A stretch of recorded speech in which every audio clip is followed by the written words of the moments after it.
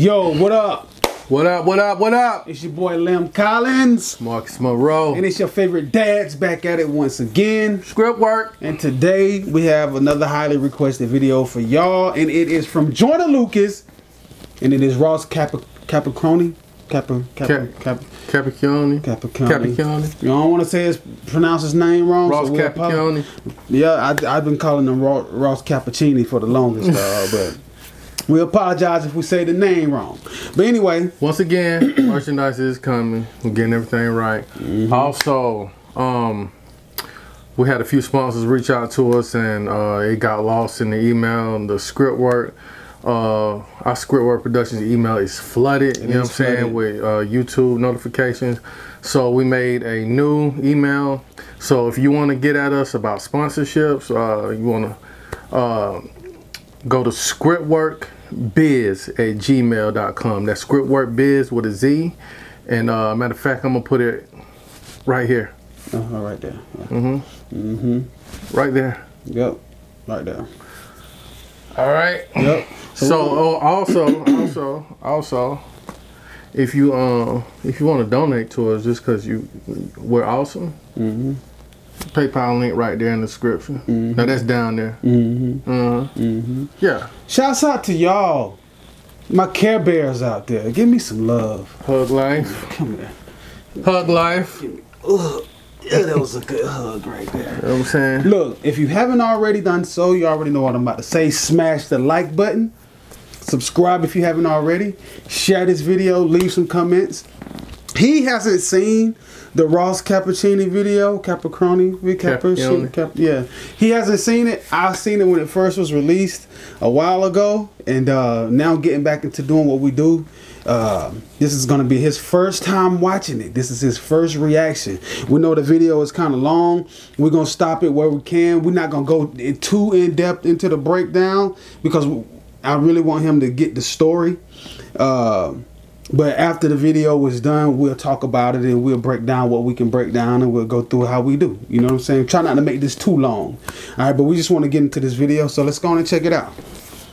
Hashtag dad swag. Hashtag hug life. Video song based on a true story.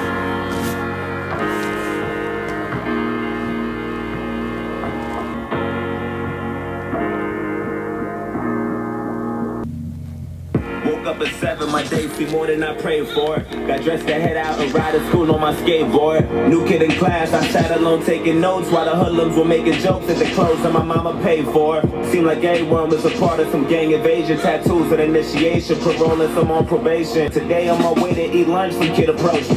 He told me we should be cool if only he got to know me. Cause on the side of town I would need some protection. It's crazy, reckless and dangerous unless I'm some sort of gangster. I'm only safe with the police. Was kinda skeptic about him at first cause I didn't trust him. And the more I got to know him, I couldn't tell what his motives were, hoping that he was sincere. Something told me let go, but the only thing on my mind was patience. Searching twice for a different life, I was tired of waiting. Plus me and had similar views and conversations infused with knowledge. He was type cool when I was with him. Introduced him to my family, they were rocking with him. My mama told him, make sure you look out for my son. Don't you even stress that I got it under control. It's been 2 months since we met, it seems like we've gotten close. Some cat approached me and tried to beef with me, I just froze. And I see pounding and stomping on me, rid out his clothes. Called me his brother and told me he got me to the fullest. Even if that means bullets, bullies, beans, AKs, and chopper to they killers. That's the realest shit I ever witnessed. A few weeks later, my uncle sold me a Honda Civic, a 93 with no license plates and no registration. And then he asked me for a ride around the block, some distance from where I was parking. Instantly, I knew that spot was sketchy. My mama would kill me. My intuition told me not to. I knew it was wild, and plus I knew it had no business or place on that side of town. And I read about some chick who went lurking without a sound and got murked and her body found as abandoned villains and scammers and killers provoking gangsters. But maybe I'm overthinking. Maybe I might be straight just as long as I pump the brakes and try not to think about it. Just trust I'll be fucking safe. And then I told him let's go. Hop in. He dabbed me up and started telling jokes the whole ride did. Had me cracking up as we were getting closer. I felt funny. My stomach turned. Drive slow as I looked. It was all abandoned and quiet. Not a single person in sight. Nobody standing. And right when I pulled the car to the side, he said right here. direction still. Turn the car off and chill. When I started to panic, he told me relax. Then he pulled the keys out the ignition and hopped out and laughed. I couldn't, he ripped me right out my seat and then grabbed the side of his jeans and then pulled out the shotty and all I heard was a screech and he shot my arm into pieces. I'm thinking I must be dreaming and another shot to my chest. I'm squeezing my breath from my lungs collapsing. I'm down on my fucking knees asking him why. He looked at me, I looked him dead in the eyes and he smashed my face with the barrel, knocked all my teeth to the sky. And I heard a sound of the shot, he cocked back. He pressed the heart against my head and blew my fucking top back. Why is he doing this? Bruh. He just became friends with this dude. It was, you know what I'm saying? He had his back and everything. Why is he doing him like this? When he met dude's family. And I met the fam and everything. He said, I got your back. Yeah, just keep watching, dog. Trifling ass nigga, yo. Mm-hmm. Yeah, boy. I'm still conscious, I'm breathing. I'm still moving, no clue as to why I'm not dead. All this blood that I'm losing it. I heard my car drive off. Then I looked up and seen the sun and that was all that I saw. Then I heard my conscience tell me, get up, nigga, get up. You're losing blood, oh my. Don't fall asleep or you'll die. Stay awake and move as much as possible, there's no time. Find some help and try to yell, you ain't too well, oh God.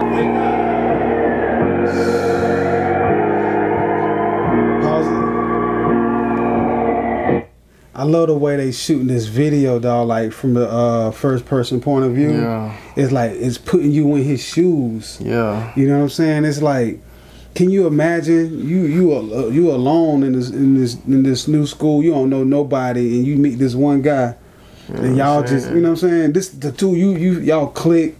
You know what I'm saying? And now I'm telling you can trust him. Usually when somebody say you can trust him, well, don't.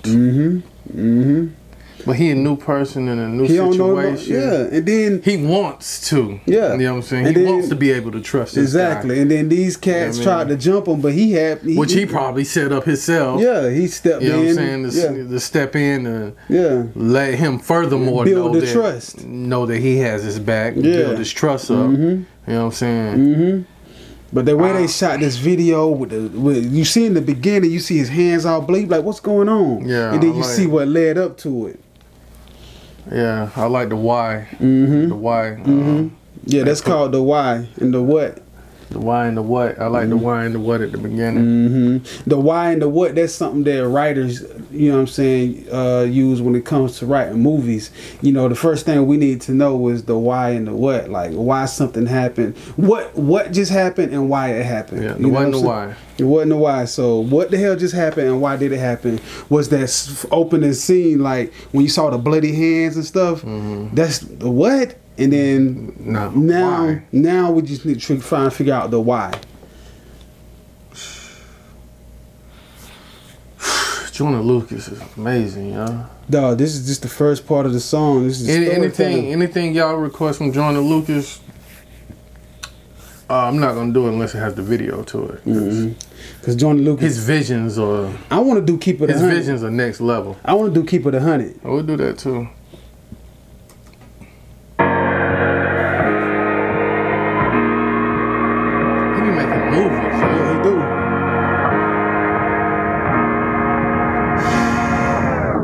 Woke up at 7, my day was worse than I prayed for. Got dressed to head out and down the stairs from the 8th floor. New kid in class, he sat alone taking notes while my niggas were making. Nigga! So now he's telling the story from his point of view. Yeah. He wasn't ready. He was not ready. This that Ross Capicchioni. Capicchioni. Yeah, Capicchioni County. Yeah, Capicchioni County. Yeah. This is so dope. Yo! So now you about to see why. You gotta get your why. That switch up was a bar. Yeah. Facts. That switch up was a bar. That switch up was a bar, dog. Oh my God. Let's get into it, dog. Folks at the clothes that his mama paid for. Oh, I gotta go back. Family, but was cool with the local gangsters. I gotta go back. Yeah. New kid in class. Go back, dog. Yeah. I gotta go back. I gotta go back, dog. It's Joyner Lucas, dog. Woke up at 7, my day was worse than I prayed for. Got dressed to head out and down the stairs from the 8th floor. New kid in class, he sat alone taking notes while my niggas were making jokes at the... That's the nigga he was dapping up, talking to at the doggone at the car. Yeah. Yep. New kid in class, he sat alone taking notes while my niggas were making jokes at the clothes that his mama paid for. Had no family, but was cool with the local gangsters, tattoos, and some on parole and probation for breaking rules. That life was all I knew, all I wanted to do was cruise, smoke weed and say fuck school. Wanted guidance, cause all my role models I would look up to was indicted the young dudes with no logic. I went to church to the pastor, said fuck you, now violent. Pause it real quick. You heard what he said? He said all my role models I looked up to was indicted. You know what I'm saying? All the people he looked up to was in jail. In jail. You know what I'm saying? Always looked out for me, vouched for me, and adopted me. Said they wanted to rock with me, and I wanted to get down. Guess there was something missing. Everything comes with a price. There's only one condition. All you gotta do for initiation is kill an innocent victim and leave them there with no witnesses or no snitches. If you do that, you're down with the clip. And that's for life, so don't you ever think of getting out of the shit. I thought about it, soaking up the vibe as I studied. That's crazy. So now we know the why. Now we know the why. Now we know the why. Gang initiation. Gang initiation. Yeah, boy. Oh my God. Senseless crimes, man. Senseless, man. By order of the Peaky fucking blinders. I feel like a gangster right now. For information, trying to choose my victim, plotting the weakest prey. But today on my way to eat lunch, I approached him and told him we should be cool if only I got to know him. Cause on his side of town, he would need some protection. It's crazy, reckless, and phony, unless he's some sort of gangster. He only stayed with the police. Was kinda skeptical about me at first cause he didn't trust me. Then the more he got to know me, he couldn't tell what my motives were. Hoping that I was sincere, but little did he know I was trying to snake him and pop him break. Just need the perfect opportunity, I'm tired of waiting. Had murder running through my head, I knew that death was coming. He introduced me to his family, I was jealous of him. His mama told him, make sure you look out for my son. And before she could finish his sentence, I quickly just interjected and said, don't you even stress it. So not only he's doing this for the gang initiation, he's also jealous that this guy has an actual family. He has the life that he never had. He has a life that he never had, and he wants... He's envious of him. Yeah. He don't have a family. That go back to that same hood shit we was talking about in the other video. Like, you know what I'm saying? A lot of lives lost on the project bench. Yeah. Cats, they ain't have nothing else. People they looked up to was indicted in jail. He jealous of his life because he got an actual family and stuff. Then he got the whole fucking asshole, yo. I got him to the fullest, even if that means bullets, bullies, gangs, AKs, and choppers till they kill us. I was lying to the fucking limits. Took advantage when he said he had that Honda Civic, a 93 with no license plate and no registration. Just thinking about every place I'ma go when I finally kill him. And instantly I knew my chance was coming. I'm ready to drill him. Then he told me, let's go, hop in. I dapped him up and started telling jokes the whole ride did. Had him cracking up as we were getting closer. He felt funny. I think he knew something was coming. That look he had was enough to tell me, but fuck it, go right. Not a single person in sight, and nobody standing. And right when he pulled the car to the side, I said right here, sit still. Turn the car off and chill. Then he started to panic, I told him relax. Then I pulled the keys out the ignition and hopped out and laughed. Seen his light flash in an instant, I inched to his driver door. Then he tried to lock it, he couldn't. And then put out the shotty, I cocked it twice till he screamed. And it shot his arm into pieces, I'm watching his blood leaking. And another shot to his chest, seen his stomach squeezing his breath and his lungs collapsing. He down on his fucking knees asking me why. He looked at me, I looked him dead in the eyes, and I smashed his face with the barrel, knocked all his teeth to the sky. I pressed the hard against his head and blew his fucking top back. Fucking car. Fuck. Dumbass left the murder weapon. Fuck. Shit. Fuck. Come on, pick up. Then you gonna call somebody right after the murder. Yo, I did it. I killed him. I killed him. Yo, I had that nigga screaming. I just fucking blood everywhere. Don't talk too much over the phone. Meet me at the spot. Alright, one. Just like somebody who would do some shit like that, do all that goddamn dumbass shit to get caught right after. Fucking asshole. Yep. That was a goddamn crazy ass song. I told you, boy. That was crazy. And the thing about it, it's a true story. That's crazy. All because he wanted to be initiated into a gang. Like, I'm gonna tell you something, man. Dog, like, when I first graduated from college and I was teaching and stuff. When I first got out of teaching, I had started working for this group home, and all those boys in this group home, like, the majority of them, bro, was like in gangs. You know what I'm saying? I didn't realize how deep that gang stuff was. Like, I knew the gang stuff was deep over in on the West Coast, but I didn't know it was big in South Carolina the way it was. And I'm telling you, bro, I sat down and talked to those guys, man, and they was telling me the stuff that they went through to get initiated into the gangs. And I was asking, like, why y'all doing it? Mind you, I'm at a group home. These kids don't have no family. Their only family was the gang, you know what I'm saying? Because the gang protected them, you know what I'm saying? It took care of them. Like, when you in a gang, it's a whole organization. It's a business. Like, they do crimes and they stuff. Like, the way they make money is selling drugs and robbing people, and that's how they eat, and that's the only family they got, you know what I'm saying? And I was just like, I was asking these kids, I was like, why would you even want to be a part of a gang? They was like, that's the only way to survive.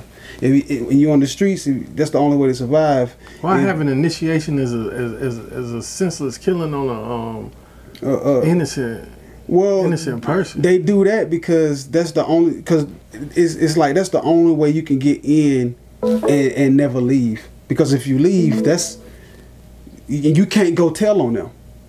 You know what I'm saying? Like, if you leave the gang, if you try to get out of the gang. Even though this wouldn't be justifiable, why not a rival gang member? Yeah, none of it's justifiable. But the thing about it, if you go kill a rival gang member, that rival gang gonna come back and retaliate on not just you, but your family.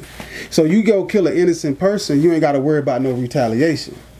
You know what I'm saying? I remember one kid told me, he said part of their initiation, I can't remember what gang it was, so I don't want to put it out there, but they said they had to, the way they got initiated, they had to kill a pregnant woman, an innocent pregnant woman.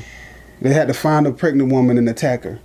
That's the only way they was to get initiated. I'm like, damn, for real? And I don't know how true it was, because this kid was like 13 years old, you know what I'm saying? Because it was like, but they didn't have no family, bro, and the gang was their family, and that's the only way they would survive in the streets or whatever.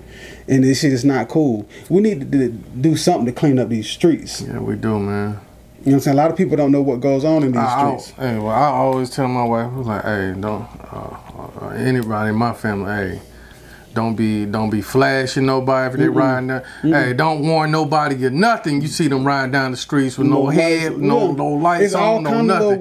It's all kind of little ways they get you. Yeah. Always watch your surroundings. Always mind your business. Because there's always somebody like that plotting. Yeah. And there's always somebody like that around. Streets is always watching. The streets is always watching, dog. They always watching. So they, you know, that luckily for Ross Capicchioni or Caproni, he survived. He just blew his head off. Well, what happened was he shot. He hit it with his hand. He hit the gun with his hand.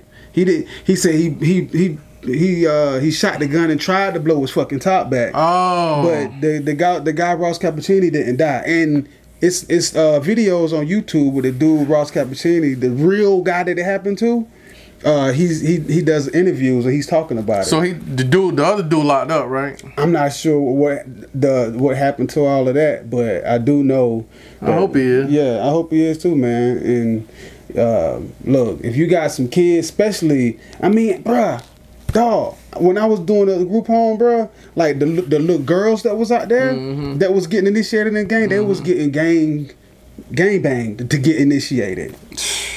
And one girl, she had a baby, and one girl that I was working with, she had a baby, and I was like, do you know who's the baby father, blah, blah, blah, and she was like, one of the gang members. And the night she got pregnant, she had to have sex with like 19 of them. 19? Like 19 dudes in one night to get initiated to a gang, and she got pregnant by one of the gang members.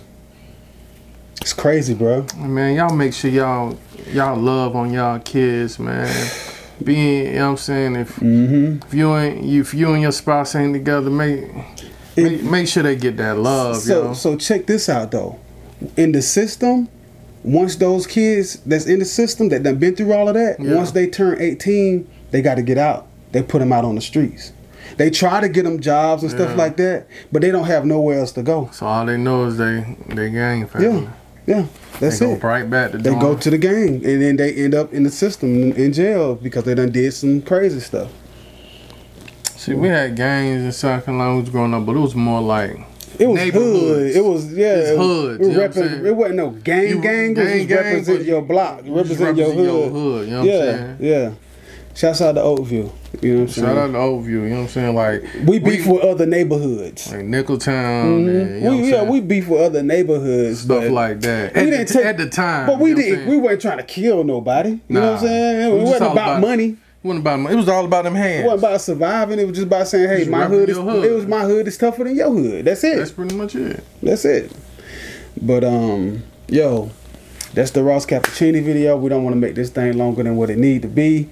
Shouts out to everybody who watched this with us. And if you haven't, you know, if this is your first time watching it, let us know what you think. That was crazy. All I want to say, yo, I'm disgusted and amazed. Yeah. I'm disgusted by the situation, the actual situation, and I'm amazed by Joyner Lucas' artistry. Yeah. Facts. You are an amazing person. Facts. That made me want to just go you get my... special, dog. Dog, I'm going to have to take a break, bro, and go get my kids a hug, dog. Facts. Just go give them, like, look, if you haven't hugged your kids today, hug your kids. Talk to your kids. Especially if you have teenage sons that you may not know what's going on in the streets or what's going on at the school. Because a lot of stuff happens at the school you don't even know about. Talk to your daughters. You know what I mean? Like, make sure wherever you are, you never know what could be going on. Know who their friends are. Yeah. Know who they parents are. You know who their parents are. You never know, bro. And just look, keep your eyes open and just pay attention to your surroundings and teach your kids. Even if your kids haven't saw this video, make sure they watch it. Make sure they watch this video because it's the truth. It's what goes on out there. That happened in Detroit, but guess what? The hoods in Detroit is just like every hood around America, around the world. All hoods are the same. You know what I mean? From my block to your block, peace, love, and respect. Shouts out to everybody. Hit the like button, subscribe, share this video, and we'll catch y'all on the next one, all right? ScriptWork. Much love. ScriptWork.